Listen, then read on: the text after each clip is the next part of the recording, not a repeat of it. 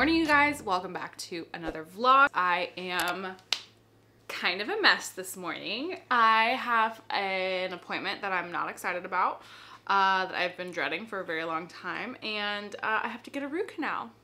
I think in another vlog I shared about like going to my consultation or whatever, and today is the actual day of the procedure, and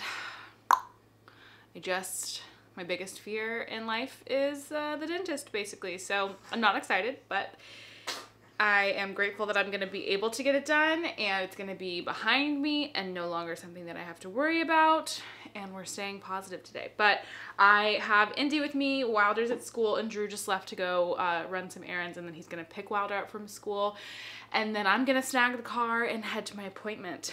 I have a bunch of breast milk in the fridge for Indy so that Drew can be with her while I'm there, because it's like an emergency appointment because they couldn't get me in for quite a while, and I was like, I need this done like now. My tooth has been such an issue for the last 2 weeks. I have been taking so much Tylenol and ibuprofen, and it is not something that I usually do, especially not in the quantity that I've had to do it just to maintain like my normal existence as a human. It is so, if you've ever had a toothache like this, you know what I mean when it's just all consuming. I told Drew that I would rather be in labor again than continue to have this tooth pain. So I'm very excited to have it taken care of, but also very nervous. Tomorrow is Wilder's last day of school before he is on like winter break, and we wanted to make sure that we had like a little gift basket to put together for both of his teachers. And one of the things that we're gonna do is make like a mini holiday loaf for them. In one of my other vlogs, I talked about these little tins that I found at Home Goods, and they're the stinking cutest. And so we're just gonna make some like ginger, like warm, spicy, kind of cinnamony loaf banana bread type situation, and do mini ones, and they're gonna be gluten-free and vegan. So I want to make them with Wilder because that's kind of the whole point, right, of you like making a gift for your teacher.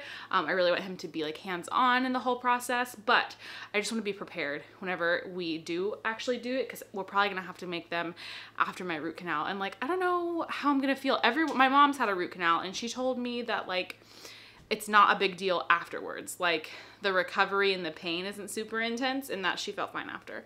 So I'm hoping that I'll still be able to bake these, and if not, then him and Drew can do it and it'll be fine. So I'm gonna get all of the ingredients. I have all the ingredients out on the shelf back here, or on the counter, but I just need to pre-measure them so that when he gets home, we can just like quickly do it. So that's what I'm gonna do right now.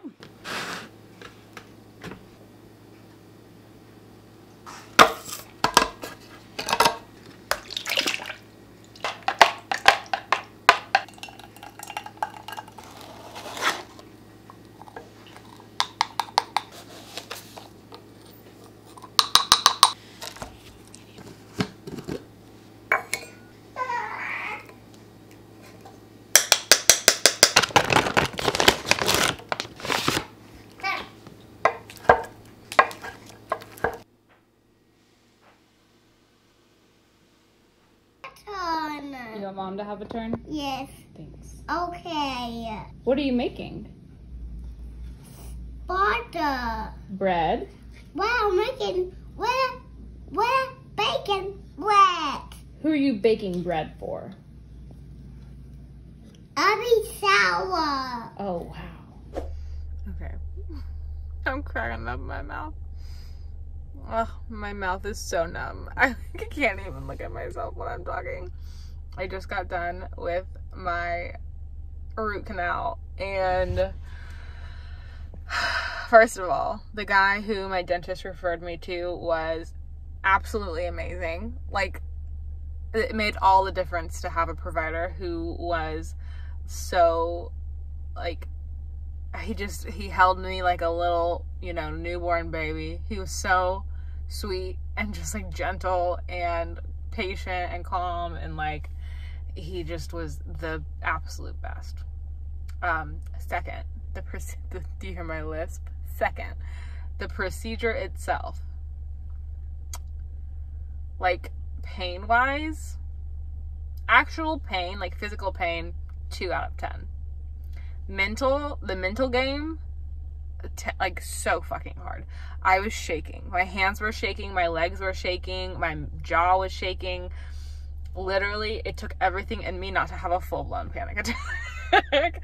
Like, the mental game of it, I don't even know. So, the part that hurts the most, obviously, is the local anesthetic that they put in. And, ooh, it feels so weird to talk with my mouth numb. I'm probably gonna not talk very much for the next few hours. The local anesthetic is the part that hurts the most, because he did 4 different things. I don't even know what the needles actually look like, but there were 4 of them, and they were in 4 different places, and the 4th one was the one that hurt the most. The 4th one he like put inside. I feel like I went inside of my fucking tooth. And then the mental game that I'm gonna swallow my tongue. I literally was like, this is how I die, because I'm gonna swallow my tongue and die. Like, it's all mental. It was the biggest like mental game I've ever, like, I just had a baby, and like it was harder than having a baby. And it just didn't hurt at all. Like, once the anesthetic in it, you can't feel anything. It's just the sound and like the pressure, like him like pushing on my face to like hold, like he needed to like push down and like, you know, get in there. And it's just like, oh, it's just all the noises, like the grinding, like something grinding on your teeth, and the scraping, and like all those little sounds. Oh my god. And like right now I can see my tongue in this camera. I'm looking at my tongue, but in my head it feels like I'm about to swallow it. It literally feels like my tongue is gonna fall down my throat and I'm gonna die. So, oh my god, I'm so happy it's over. And now, I mean, this is over. I have to go get a crown on my tooth in about a month, but this part is over. Everything's so numb. Okay, I'm gonna drive home now. Bye.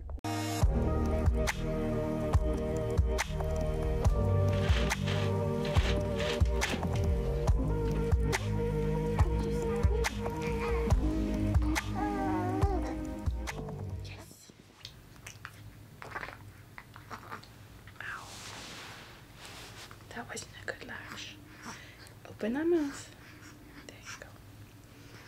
I've been trying to put away clothes in the room with Indy. It's hard because she naps in here, so I can't really do tasks in here. Drew was nice enough to like really clean up the room, but a lot of the stuff that's left is like my stuff that I need to put away, and that needs to be organized by me. So I've been trying to do that this morning. But I wanted to talk a little bit about sleeping today. I've gotten some questions about like newborn sleep, how Indy is doing with sleep, and that kind of stuff. So Indy is honestly an awesome sleeper. Both of our kids have been really good sleepers, but Indy just woke up from her first nap of the day. She took a really awesome nap. Her first nap is usually the best nap, where I don't have to come in and rock her back to sleep. She'll wake up, but she puts herself back to sleep during her first nap. And I don't know why the first nap of the day is like that, but it usually, if she's gonna put herself back to sleep, the first nap is usually when it happens. So she slept for 2 hours. We have the snoo bassinet, and that's where she sleeps whenever we put her down for a nap. I wanted to give you guys like a sleep update and just kind of walk you through what our schedule looks like and kind of what we try to do during the first few months of like newborn life. What we ultimately try to foster is just routine. Like, we don't have an actual schedule where it's like at 10 o'clock and 12 o'clock and 2 o'clock you go down for a nap. We just try to foster like the same routine for nap time as much as we can. So for us, that just includes making the room super dark. You saw me opening up these shades. I'll link them down below. They're from Amazon. They're paper shades, and they're the best, like $20 you can spend for helping your baby get really good quality sleep. Especially like the newborn phase, babies tend to just like sleep anywhere. But once they get past like 3 months, 4 months, 5 months, that's when I personally find it's super nice to have a really, really, really dark room. We also use a sound machine. We have the Hatch Baby sound machine in both of the kids' rooms, and I really like it as a long-term sound machine. Like, if you just need a sound machine for a baby, frankly, anything will do. But we bought one that we really, really loved that was a great, like, white noise machine, but it ended up breaking, and so we got the Hatch one for Wilder's room first, and I love it because it's been helping us, with his toddler sleep. So now he's waking up, he has like full freedom of movement that you don't have to worry about with a newborn. So we've been working with him on staying in his room until like 7 a.m. Even if he wakes up, he can stay in his room and play and go back to sleep if he wants, but if he wakes up and his sound machine is still playing white noise and the color is red, then he needs to stay in his room. And we have it set so that at 7 o'clock, the machine starts playing bird sounds and the light turns green. So at that point he knows that if he wants to come out of his room, he can come out, and if not, he can still stay in his room, but it's just an indicator for him that he can come out. Anyway, it's just a long way of saying if you don't want to spend the money on the Hatch sound machine, that's totally fine. Any white noise machine will do. But if you're looking for a really good one to have that you can like invest a little bit more on the front end and have for many years, and it is really helpful whenever your baby is a little older, highly recommend it. We have been loving it. So we have the white noise machine. I also turn on a humidifier for her. Our air is so dry here, and your baby will sleep so much better if they can actually breathe through their nose and not have to breathe through their mouth. If you notice that your baby is sleeping with their mouth open, it can mean a bunch of different things, but one thing you can do is turn on a humidifier and hopefully help their sinuses. So we have that going. We also put her in a swaddle whenever we put her down for bedtime or a nap. We use the Ollie swaddle. I really like it because it goes just below their shoulders, and the bottom is just open, so there's no risk of, it's like hip dysplasia approved, because some swaddles can squeeze their hips too much, which can restrict like growth in their hips and stuff like that, especially if you're using it at every nap time. So I really like the Ollie swaddle for that, and she really likes the swaddle. Some babies are not a fan, but she is a big fan. As soon as we put the swaddle on her, she's very calm. I also like the Love to Dream swaddle, which is the one where they can have their hands kind of up and out, but it's still inside of a swaddle. And we transitioned, I think we started using that one with Wilder when he was too strong to, like, he could pull his hands up in the swaddle and he would wake up from his nap with his hand like up by his face. So I tried it on her once and she wasn't a huge fan of it. She was still really young. I think she was only like 2 weeks old or something. And she did not like it, did not take a good nap at all with it. So I'll probably try again soon. But anyways, we use the Ollie swaddle. The Snoo does come with a swaddle, and we do like double swaddle her. So we put her in the Ollie swaddle and then put her inside of the Snoo swaddle. But the Snoo swaddle is really more just a sleep sack. It doesn't really do, in my opinion, it doesn't really do anything as far as like swaddling is concerned. It has a Velcro strap in the middle and then a sack that goes around it. It isn't very snug or secure. It just kind of keeps them in the Snoo. So for safety reasons, I put her inside of the Snoo swaddle so that if the Snoo is oscillating, she's not like rolling around in it, because that obviously wouldn't be cool. So we put her inside of both, which is fine. It's not bulky at all, and it's actually approved by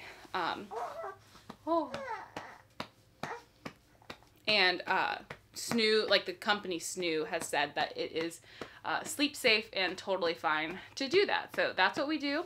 And what we follow is just wake windows and sleep cues. So if she is starting to show signs of being sleepy, if she starts to yawn, or like rubbing her face, if she starts to get kind of fussy, and we know that she's fed and dry and like has played a ton, then we start to pay attention to see if she is sleepy. Hi, baby. So anyway, we pay attention to her wake windows, and for her age, we like have noticed some, you know, every baby is going to be different, but usually the first, like, I think up until 4 to 6 weeks, range anywhere from 30 minutes to an hour and a half. And she tends to be between an hour to an hour and a half. She starts to show signs that she's getting sleepy and fussy. So as soon as she wakes up, I feed her. I try to do full feedings. So rather than snacking kind of, throughout her wake window, I try to do a full feeding at the beginning. Sometimes she takes both sides and will seem to get a full feeding and not be hungry again until after her nap. Other days she'll eat on one side and then kind of stop and not be interested and then need to eat again before she goes down for a nap. So it just depends. But I try to encourage like eating at the beginning of the wake window, playing a lot during the middle, good burp, and then going straight down for a nap after that. And we've just found that routine works really, really well for encouraging good feedings, good naps, and making sure that we're paying attention to like what we're doing with her whenever she is awake. So when I put her down, we do the whole routine, like I swaddle her, whatever, and I'll put her down into the snoo. Like I said, her first nap is usually the best one. That is usually the one. If she's going to have a 2-hour nap, it's going to happen at her first nap or at her nap that's like around 12 or 1. Like the middle of the day nap. Those are the two best ones. And then the end of the day is when it's a little less likely that she'll sleep on her own for 2 hours. A lot of people refer to it as the witching hour, which is, kind of a negative connotation, but it's true. Sometimes there's just, it's like you've done everything that you know to do right and they're still just unhappy, and that's totally fine. It might not even be that they're unhappy. It's that they're crying and fussy and not wanting to go to sleep. Which when you have a baby, the only way they can communicate how they feel is to usually cry. And even if they're feeling sad or angry or sleepy or frustrated or, hungry, whatever it is, they make the same noises. So, she's a tiny person having her own tiny personal human experience, and it makes the end of the day sometimes confusing for us because all we know to do is like what we do during the day when they cry, and sometimes they respond with a completely different reaction than we're used to. So during that time, I still do the same routine. I still follow the wake windows and swaddle her and put her down, but she might wake up after 45 minutes or 30 minutes and sometimes 20 minutes, whatever it is. For her, it's usually 45 minutes on the nose. She'll wake up and, some of the days she'll go back to sleep. Other days I have to come in and hold her and rock her and she'll go back to sleep. So basically, no matter how it goes for her, like on her own, we try to encourage a 2-hour nap window. So if she's able to put herself back to sleep and, doesn't seem to be bothered and doesn't like cry for an extended period of time, like, when your baby starts to cry, the difference of like, oh, you're awake and going back to sleep, and like you're awake and you need me. So we are not doing sleep training. We don't leave her to cry it out by any means. We do pause for a second, like when she wakes up, if she starts to cry, we pause for a second. The snoo oscillates. So if she does start crying, the snoo will start to move a little bit faster and the white noise gets a little louder.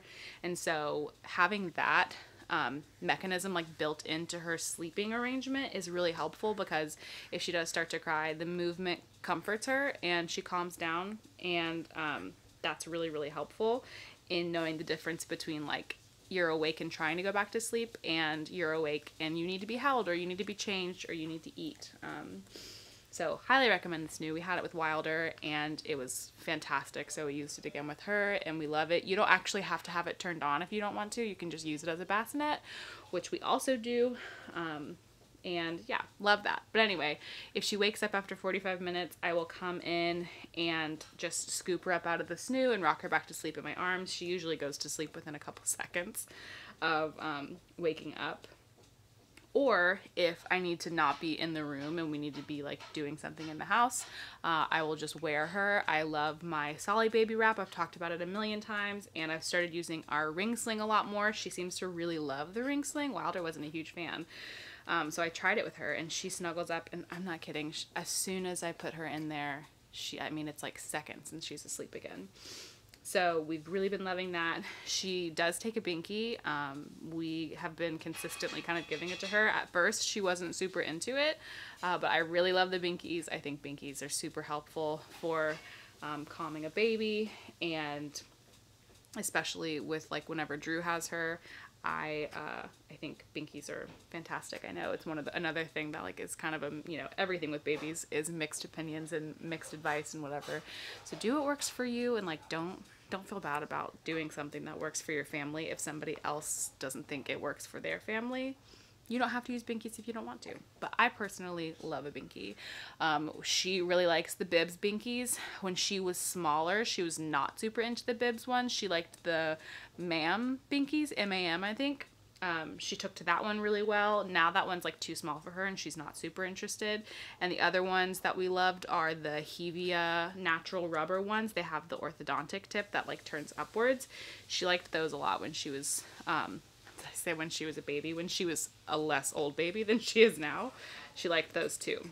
So this was a very long-winded explanation for we use darkness, we use white noise, we use swaddle, and we use sucking, and we use movement. Those are all the things that add up a nice equation for helping your baby sleep really well, and just paying attention to her wake windows and how she's acting and seeing when she gets fussy. We try and do tummy time whenever she is awake as often as we can, but you know, newborns, sometimes they love tummy time, sometimes they don't. Both of mine haven't been huge fans, especially in the first 3 months, but there's a billion different ways that you can try to encourage tummy time, and it's one of the most helpful things, especially just for like, I mean, there's so many different things, but muscle tension is really the number one thing that we have been focusing on. She has shown that she has some tension on like this side of her neck, and because of that she tends to turn her head to one direction. We always encourage her to turn her head the other direction. Like when I lay her down for a nap, I turn it the other direction. When I'm baby wearing, I turn her head to the other direction. Wilder is having some big feelings right now. He is just, I don't know, he's just got a lot of emotions. So I just popped Indy into the sling, and I'm gonna take him outside to get some, I think, much needed fresh air. We'll see if he wants to or not. He might not want to. Are you raking? What? What?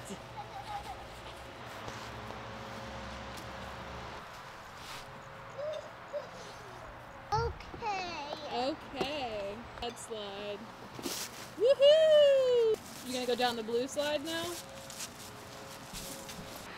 Starting to rain. I don't know why Wilder wasn't a huge fan of the ring sling. I assume because I didn't put him in it very well, honestly.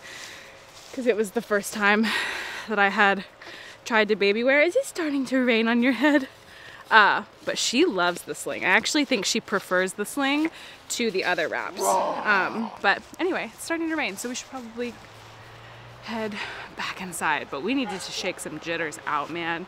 Sometimes you just gotta get outside. He was just upset and crying constantly, which is fine. Like, crying is totally fine, but we couldn't put a finger on the emotion. We kept giving him words to assign what emotion it was, and he didn't really know. So outside we go to run it out. But we don't want to stay in the rain. Let's go. Say bye. Yeah, say bye, guys. And Indy's always really happy laying on her changing mat for some reason, so this is where I'll read her books before we go to bed. I wanted just to tell you, and it didn't take long, The Way I Feel About You is a kind of a song. Yes. If you're looking for good books to read to either, newborns or honestly anywhere up to like 12 months old, these are by far our most used books by Sandra Boynton. Bless you. Bless you. Sandra Boynton books are absolutely amazing. These are so nice for the first like year of your baby's life. Wilder still reads these. He's over 2 and he still loves them, but especially during the first year or so, highly recommend these.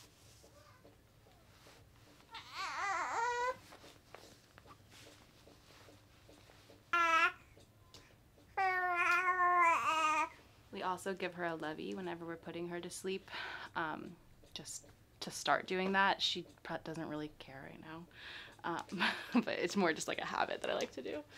Just another sleep cue. Not that newborns really don't need sleep cues, but it's nice for when she's a little bit older. Huh? And then I turn out the lights so you won't be able to see us anymore, but I turn out the lights. I leave our diffuser on over here with a red light. Red light is always really nice whenever you're doing bedtime because it's not super bright.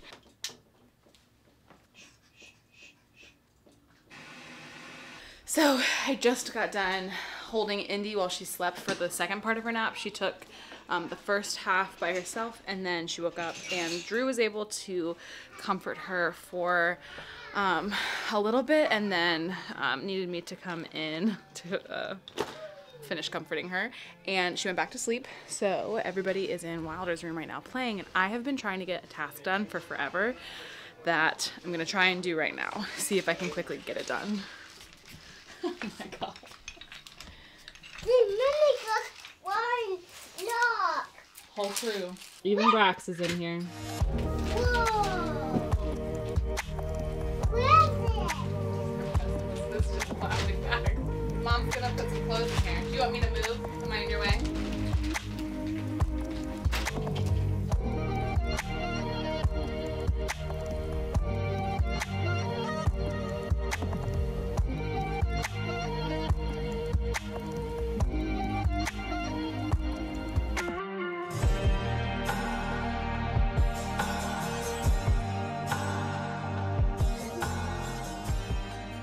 Hi. So while Indy's hanging out with Dad, I'm gonna go and clean up the kitchen and cook dinner for the first time in like, when's the last time I cooked dinner? Go put that back, please. What's that made out of? When's the last time I cooked dinner?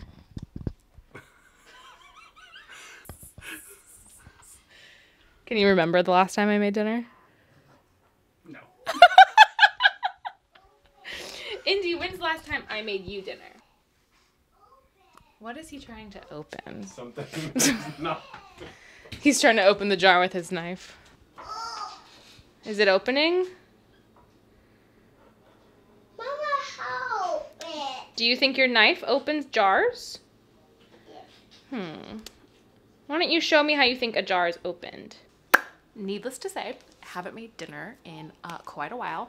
So, but this week it's like I wanted to set the intention of getting all of our groceries, like a list made out because of recipes that we've picked. Drew's really good at just like making things with whatever we have.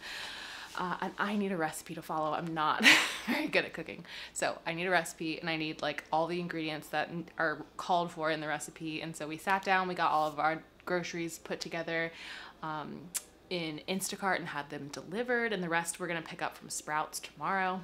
So anyway, I'm making dinner tonight. I'm using one of my favorite cookbooks for tonight, the Vegan Instant Pot. My mom got this for us a while ago, and she has such good recipes, and they're in the Instant Pot, which is like my favorite. And then we picked a bunch of recipes from Lauren Toyota's cookbook, the Vegan Comfort Food Classics. This one is so yummy. These recipes are a little bit more intense in my opinion, and these are a little bit easier to follow for someone like me who isn't like the best cook.